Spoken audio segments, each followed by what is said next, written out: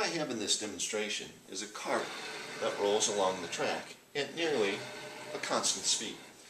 And inside the cart I'm going to put a ball into a spring-loaded launcher. And right here I have a trigger that when the cart gets to this point, it will trigger the launcher to launch the ball up in the air. The ball pretty much goes straight up in the air and oftentimes, most of the time, lands back in the cart, maybe after rimming around a bit. So the question is, if the cart's moving along at a constant speed and it gets to the point and the trigger causes the cart to launch the ball up in the air, the question is, where's the ball going to land? Is it going to land in front of the cart, in the cart, or behind the cart? And of course, the bigger question is, why does it land where it lands?